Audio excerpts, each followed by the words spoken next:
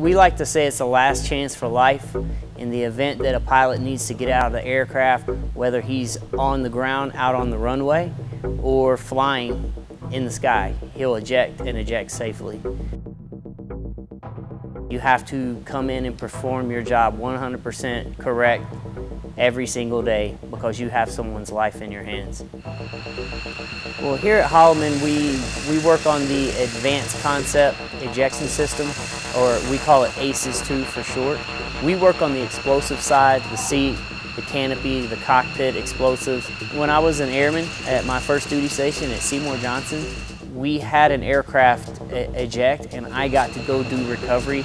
Once they got all the pieces of the aircraft back to the hangar, we were able to go out on the crashed aircraft and help them see how the ejection system worked. It gives you a different perspective on your job, and you get to see what the explosives actually look like after they have went off. When a pilot ejects and they come to your shop and they tell you thank you, it's very rewarding seeing your job firsthand and you helped save someone's life.